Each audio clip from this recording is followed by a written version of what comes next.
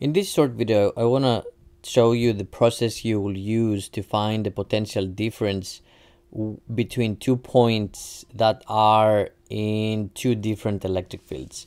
So let's say that I have a metal plate here, a metal plate there, and the metal plate there, even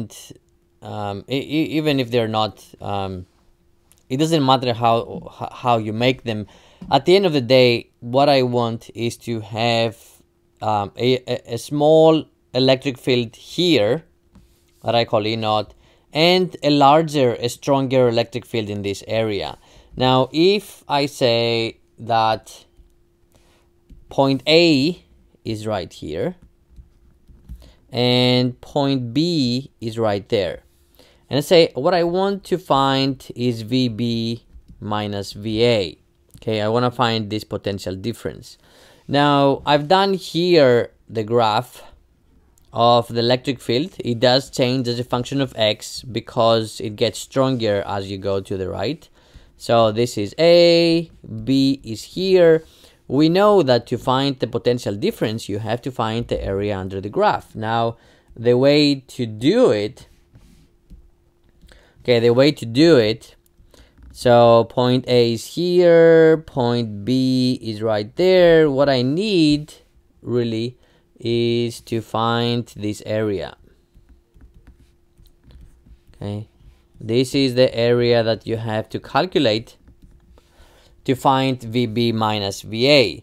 Now, the easiest way to do it is to say, let's introduce point C, which is really that one, and then let's do the following. Let's say VB minus VA is equal to VB minus VC plus VC minus VA. If you see, I've done minus VC plus VC. Really, I'm just adding a zero.